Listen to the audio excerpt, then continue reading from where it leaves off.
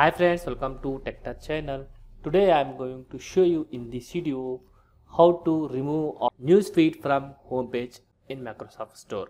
So before we start the video, please subscribe my channel for more latest video.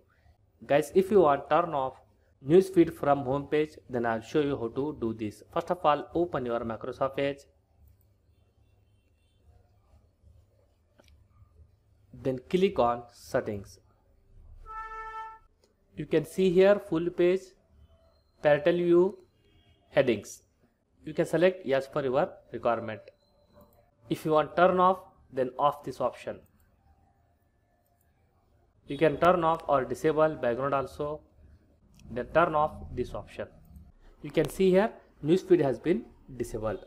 That's it guys. So in this way you remove or turn off newsfeed from homepage in Microsoft Edge. Thanks for watching friends. Hope like this video. If you like this video, please like, share and don't forget to subscribe my channel.